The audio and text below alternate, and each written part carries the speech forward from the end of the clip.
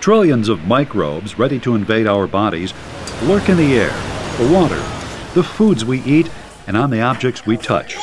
Nevertheless, most of us are healthy most of the time and unaware of the constant battle between body and microbe. Even when infections occur, we almost always fend them off quickly. Our usual state of good health is due to three lines of defense: external barriers that keep microbes out of the body, non-specific internal defenses that combat all invading microbes, and our immune system, which assaults specific microbes.